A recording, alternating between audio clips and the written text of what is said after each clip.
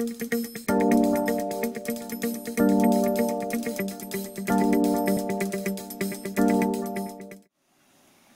I'm Dr. Renee from the Natural Vets, and this is Elsa the Snow Queen, and we're here today to demonstrate a gentle walking technique. A technique that will allow you and your dog to both enjoy a walk together without any stress, anxiety or discomfort. Most dogs enjoy freedom on a walk. They want to be able to sniff everything and explore and walk at their own pace. And if they're marching along, it's often because they're stressed or they haven't yet learnt a proper walking technique. And so Elsa's not quite 5 months old yet, and so she's still learning how to walk on a lead. And sometimes trainers or people might give you an idea that your dogs need to march next to you, learn how to walk pretty much in your shadow and stay close to you the whole time. With this technique, you'll find that you don't have to walk that way. So Elsa here is going to demonstrate the comfortable walking equipment that we recommend. We don't recommend walking your dog on a collar or any sort of restrictive device, and there's lots of really poorly designed harnesses out there as well.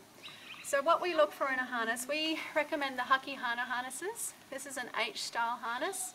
It's really comfortable webbing, very good quality workmanship and materials, and it's a H-style, so you've got the strap that runs down the back line of your dog, and then we can just roll Elsa over. You can see there's also the strap that runs down the belly as well. And so you want these straps to be long enough that the circle that runs around their chest, when they're standing up and walking, isn't rubbing up under the armpit, because that gets really uncomfortable for your dog. You also want the point at the front to be sitting low down on the sternum rather than pushing up around the neck. There's lots of really sensitive structures in the neck, and any pressure on those, like the thyroid gland, the skeleton, the blood vessels, the nerves, the muscles, the tendons, any pressure on those can potentially cause damage to your dog. The D-ring for the harness is at the back, so when your dog is walking, any pressure on the harness gets spread over the whole harness rather than putting pressure around the throat and the neck of your dog. And then the long leash is connected to the back of the harness. And so that's what we recommend. As I said, there's lots of badly designed harnesses on the market. A lot of them have got too much fabric, so that can irritate the skin of the dog. It can make them really hot. A lot of them rub up under the elbow or sit too high up on the neck, or there's a lot out there that pull across the shoulders. So you'll see a lot of those where they've got the straps coming around here, and so that means when the dog's walking, they can't freely extend their forelimbs. They're always are a little bit restricted with their gait, and that can cause a lot of musculoskeletal issues, so we don't recommend that style either. So comfortable walking equipment, nice long leash, and you're ready to go. We'll demonstrate the walking technique for you now. When you're walking your dog in a harness, a lot of people can be concerned about being pulled along by their dogs, and that can be a valid concern if you've got a very large or a very strong dog. But that's simply about technique. Learning your dog to walk nicely in the harness is just about practice and learning their manners and getting that walking style correct. So we'll just see if we can demonstrate a bit of the walking technique now. To stop your shoulder from getting pulled out when you're using a longer leash, you want to make sure you've got 2 hands on the leash at all times.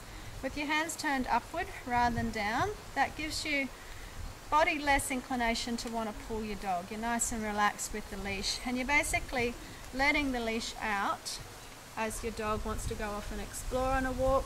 And then if you need to come in closer to them to redirect them away from anything or to get them to follow you, then rather than pulling the dog towards you, you simply take up the slack in the leash and walk towards them. One of the main body language cues to remember with dogs is if there is anything that they perceive to be a threat coming towards them, it helps to curve them away at a distance from that. So rather than pulling them away, you would actually walk in a curve away from that. So you can see Elsa's just spotted our cat, who's just behind the video camera there, and she's quite interested in that.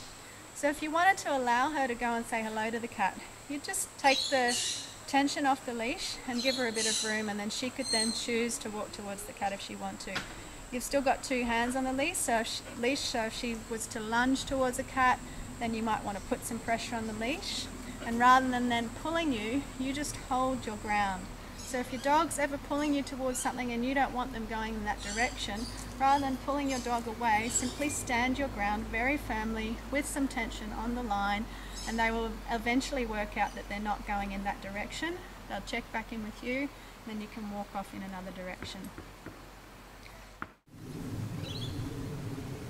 It's nice to allow your dog time to sniff, explore everything around them. And this may be all you do on a walk with a puppy the first few times. It's not about getting them on a leash and yanking them and pulling them along, dragging them at your pace. It's just about getting them out and allowing them to explore. Sniffing is one of the best things you can let your dog do on a walk. One of the ways that they work out lots of things about their environment, and it's also a really calming thing for them to be doing as well.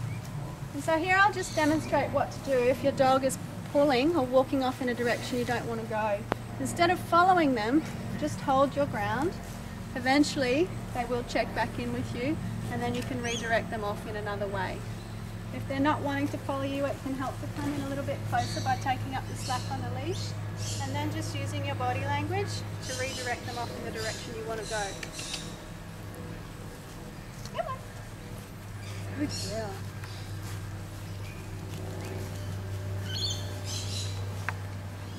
So once you practice this technique and you get used to your leash handling skills, it becomes a really enjoyable, relaxed way of walking with your dog. I wouldn't recommend you walk multiple dogs using this technique the first time, because it does take a little bit of getting used to working the leash and letting it in and out.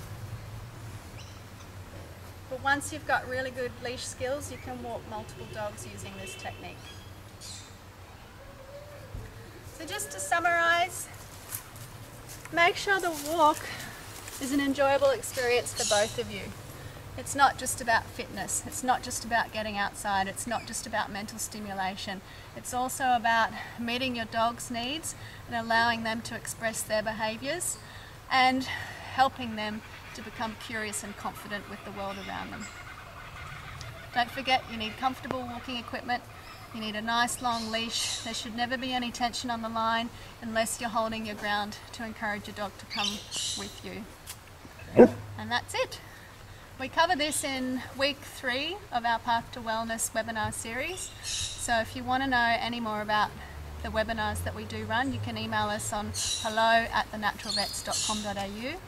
And if you want to know any more about this type of walking technique, Turid Rugas, who's a Norwegian dog trainer, has got excellent resources on this, and Jenny Goldsby from the Complete Pet Company in Brisbane runs workshops every month where she demonstrates this technique as well.